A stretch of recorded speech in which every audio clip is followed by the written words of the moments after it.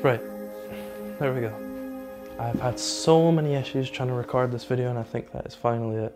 So welcome back to Naked Exposure, and I'm going to be talking about the Agfa Isolette L, which actually reminds me I don't even have the camera. Jesus. Production quality, an A+. So here we go.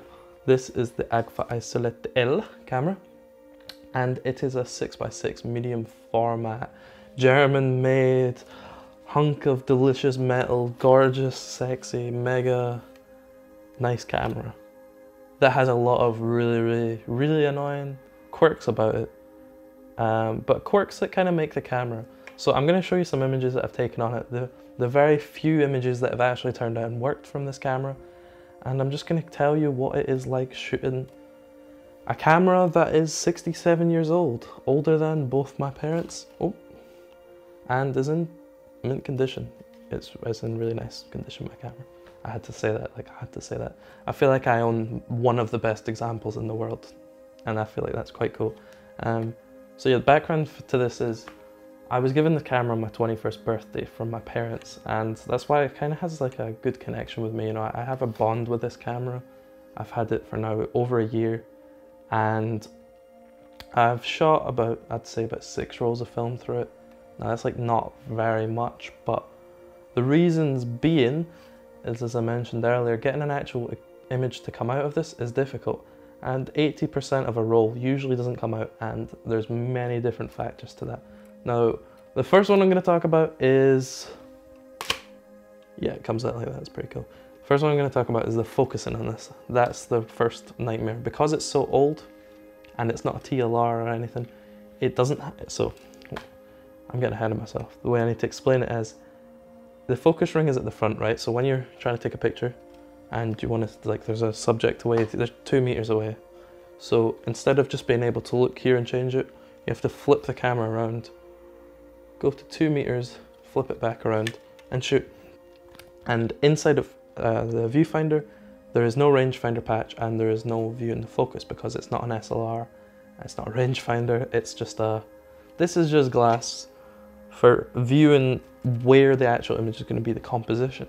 It doesn't help with focusing at all. Now this might seem easy, you know, if you're shooting a landscape, if you're shooting at like an aperture of like f8, f11, f16, and you've got a lot of things in focus, it's not really a problem at all, obviously, because, you know, you can see the distance scale on the lens, you can see, oh, between this and this is going to be in focus. But when you're shooting wide open, and wide open on this is not that wide open, but it's still wide open, is 4.5, an aperture 4.5, your focus is so narrow and you're really guessing where the focus is. Now, I think I'm making this sound really complicated, but it's not. Basically, it goes in increments. So it has a 1 meter, a 1.2 meters, a 1.5, a 1.7. And when you have to bang dead on one of those focus points without having any idea what it would actually look like, it's so difficult. So I've tried to take portraits before and been like, okay, they're 1.2 meters away, take the picture. It always either back focuses or front focuses, getting it on the eye or anywhere close to the face.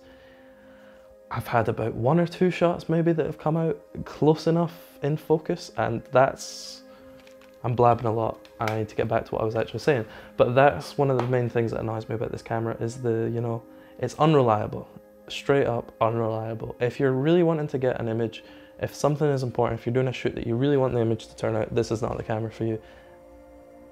9 out of 10 times you're not going to get it in focus, and you're not going to get the shot shooting wide open.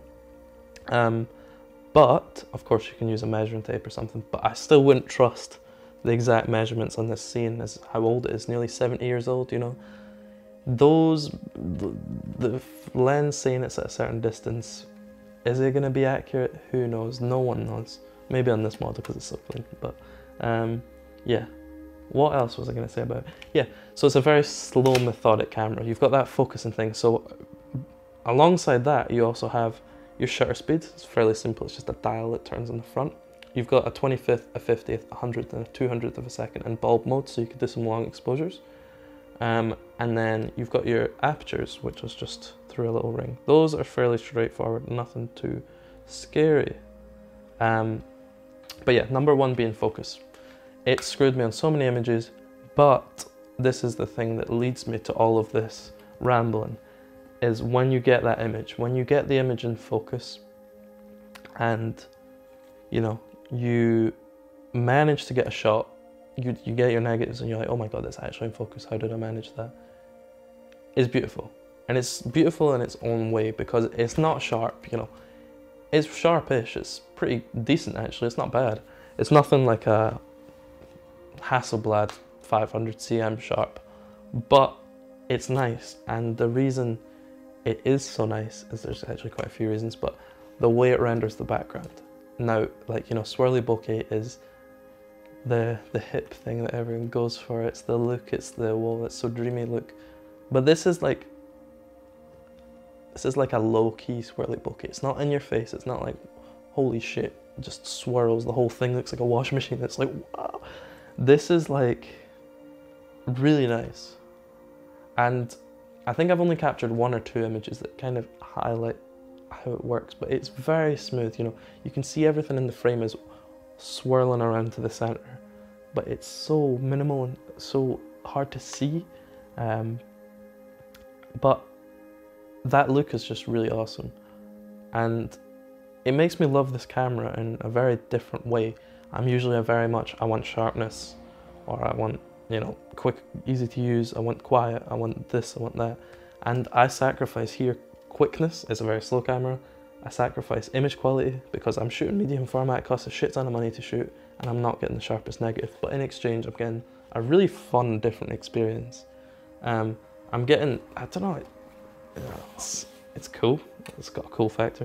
And I'm getting that sort of background separation that other lenses and other things don't give me. Oh yeah, that's a good point. It's got a 85mm 4.5. So obviously it's medium format, so it's not 85 mils. I'm guessing that would be about 45-50mm lens, which is pretty decent, you know, at 4.5. It's okay. But yeah, it's an interesting little camera. I think I'm just gonna run some images, just play some music. The little amount of images that I have. But yeah, one of those little gems that shouldn't be a gem but really is a gem and will always be a gem, but no one will know it's a gem, so it's a gem. And if you manage to find one for really cheap, I would advise getting it because you're never really gonna go wrong with this. It's got a nice look to it. But yeah, if you have any questions about it, please leave them in the comments. I'm definitely going to do a video in the future with this camera. That is my aim. I'm going to get some color film, go out shooting with this thing, see what I can get, experiment. I have low hopes for those images coming out, but you know, if I get that one image, it's all worth it. Yeah, I'm going to cover this more in the future. I'm going to talk about more cameras soon. Yeah, I think this is much more a style that my channel is about.